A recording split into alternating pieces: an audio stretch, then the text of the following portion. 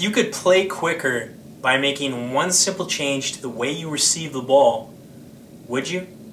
Dylan Tooby of Progressive Soccer Training, and today I want to make sure that you are doing this one simple thing.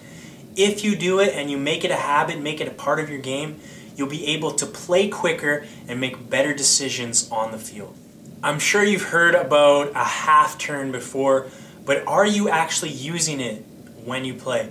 Most players, when they receive the ball with their back to the play where they want to go, facing their own net. Now this is a big problem because it cuts off a lot of your options and it forces you to take more touches, more time on the ball. So what you want to think about is opening up your body to the play when you receive the ball. This is called a half turn. I'll show you in a second. What this does is it gives you the ability to see more of the field, which in turn will allow you to make better and quicker decisions on the ball. Try this drill. When you're doing it, think about three things. First, think about shoulder checking before you receive the ball. You want to use this in your practices, in your games, every time you receive. Before you receive it, a second before, can you look around, see who's coming behind you? This is going to make your life a lot easier. The second thing I want you to think about is actually opening up your hips, turning your whole body so you can see the rest of the field. And third thing is I want you to receive on your back foot. Okay, unless there's a defender closing you down, try to receive on your back foot, your furthest foot, because this is going to allow you to play much more quickly.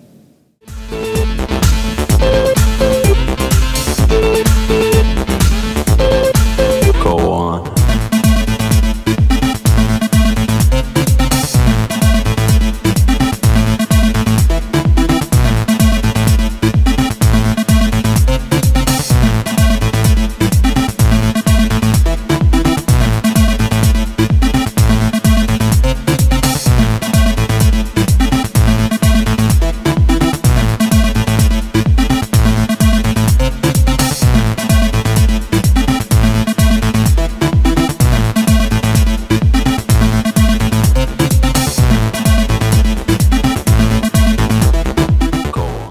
Do you want to become a better footballer?